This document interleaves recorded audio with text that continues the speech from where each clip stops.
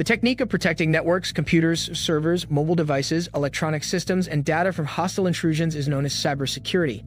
It is often referred to as electronic information security or information technology security. The phrase can be broken down into a few basic categories and is used in a wide range of applications, including business and mobile computing. Subscribe to our channel before we continue to guide you about cybersecurity. Network security is the discipline of protecting a computer network from intruders, whether they are deliberate attackers or malicious software that strikes at random. Application security focuses on preventing threats from entering devices and software. The data that an application is meant to safeguard may be accessible if it is compromised. Effective security starts at the design phase, long before a program or gadget is put into use. Data integrity and privacy are safeguarded by information security, both during storage and transmission. Operational security covers the procedures and choices made for managing and safeguarding data assets. This includes the policies that regulate how and where data may be stored or exchanged, as well as the permissions people have when accessing a network. Disaster recovery and business continuity describe how a company reacts to an event that results in the loss of operations or data, such as a cybersecurity incident. Disaster recovery procedures specify how the organization restores its operations and information to resume normal business operations. The organization's backup plan when certain resources are unavailable is business continuity. End-user education deals with the most erratic aspect of cybersecurity: people. Anyone who disregards sound security procedures has the potential to unintentionally introduce a virus into a system that is otherwise secure. For the security of any firm, it is crucial to teach users to delete suspicious email attachments, to avoid plugging in unknown USB drives, and other key teachings. How serious the cyber threat is? The amount of data breaches each year is increasing as the worldwide cyber threat develops quickly. According to a survey from Risk-Based Security, data breaches have exposed an astonishing 7.9 billion records in just the first 9 months of 2019.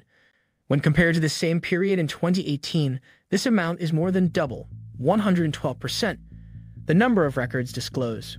The most breaches happen in the medical industry, retail, and public sector, with malicious criminals being most often to blame because they gather financial and medical data. Some of these industries are more interesting to cybercriminals than others, but any firms that use networks might be the target of customer data theft, corporate espionage, or customer attacks.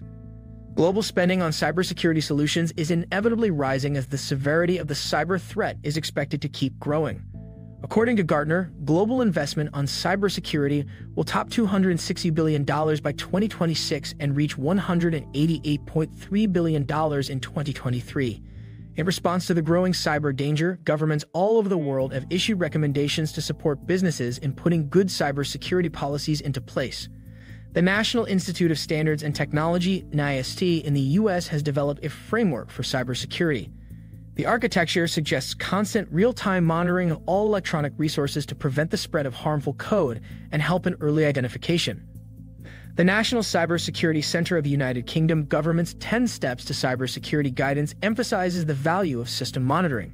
Australia's Australian Cybersecurity Centre, ACSC, frequently releases instructions on how businesses can defend against the most recent cybersecurity threats. Malware. Malware refers to harmful software. Malware is software that cybercriminals or hackers have developed to disrupt or harm a genuine user's computer. It is one of the most prevalent cyber hazards. Malware is frequently sent by an unauthorized email attachment or a download that appears legitimate. It can be used by cybercriminals to steal money or launch cyberattacks with political motivations. Malware comes in many different forms, including the following. A virus is a self-replicating program that spreads throughout a computer system by attaching to clean files and contaminating them with malicious code. Trojans are a sort of malware that impersonates trustworthy programs. Cybercriminals utilize deception to get people to download Trojans onto their computers, where they damage the system or gather data. Spyware is a program that discreetly logs user activity so that cybercriminals can use it against them. For instance, spyware may be able to record credit card information. Ransomware is a type of malware that encrypts a user's files and data and threatens to delete them unless a ransom is paid. Adware is marketing software that can be used to disseminate viruses. Botnets are networks of computers that have been infected with malware and are used by cybercriminals to carry out tasks online without the user's consent. A sort of cyber attack called a SQL, structured language query, injection, is used to take over and steal data from a database. Cybercriminals use malicious SQL statements to install malicious malware into databases by taking advantage of flaws in data-driven applications. They now have access to the delicate data stored in the database. Phishing is when online thieves send emails to their intended victims that look as though they are from a trustworthy company and request vital information. Attacks including phishing are frequently used to trick people into disclosing personal information and credit card information. A cyber threat known as a man-in-the-middle attack occurs when a cybercriminal eavesdrops on a conversation between two people in order to collect data. An attacker may, for instance, capture data passing between the victim's device and the network via an insecure Wi-Fi network. Cybercriminals use denial-of-service attacks to prevent computers from responding to valid requests by flooding networks and servers with traffic. This makes the system useless and prevents an organization from performing essential tasks. What are the most recent cyber threats that people and businesses need to be on the lookout for? Here are a few of the most current cyber threats that the governments of the United Kingdom, United States, and Australia have warned about. The head of an organized cybercriminal group was charged by the U.S. Department of Justice, DOJ, in December 2019 for their involvement in a widespread Cyberattacks malware assault. The public, governments, infrastructure, and businesses all across the world were impacted by this evil effort. A financial Trojan with several features is called Cyberattacks. Since 2014, it has been harming victims. Computers are infected by phishing emails or pre-existing malware. It has resulted in enormous financial losses, totaling hundreds of millions of dollars.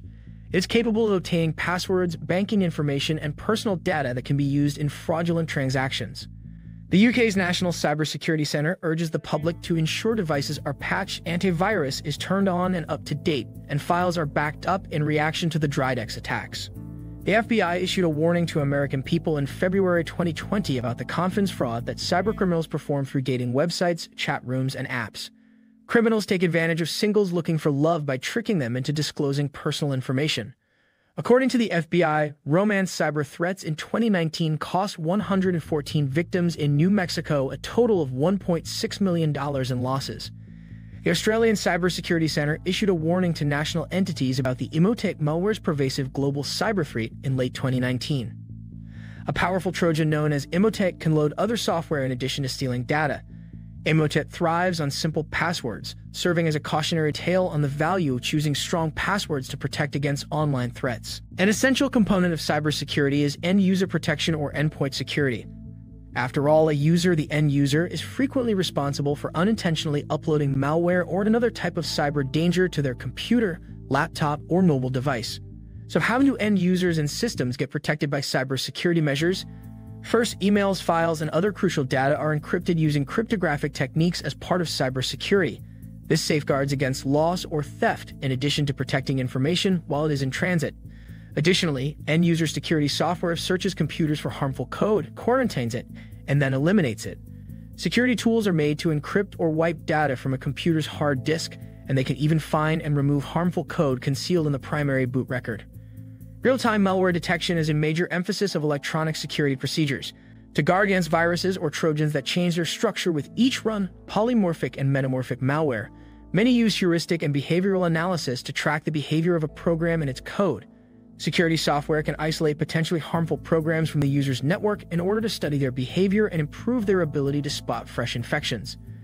As cybersecurity experts find new dangers and new responses against them, security programs continue to develop new defenses. Employees must be trained on how to utilize end-user security software in order to get the most out of it. It is crucial to keep it running and update it periodically so that it can defend people from the most recent online threats. This finishes our today's video. If you enjoyed watching this video, then subscribe to our channel for more.